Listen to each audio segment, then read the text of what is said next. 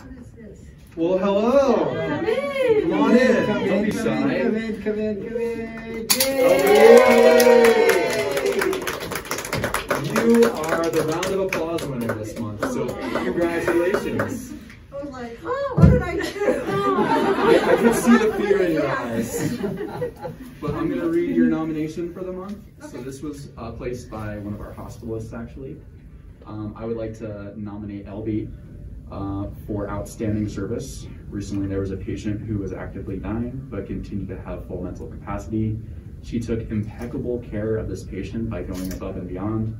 She sat with the patient and talked her through the dying process, held her hand, and provided reassurance the whole way through until the patient expired. I was very impressed by the level of caring and compassion she provided to the patient and the family. So I've known you for a while, but I know that you're an exceptional nurse, so you deserve this round of applause this month. So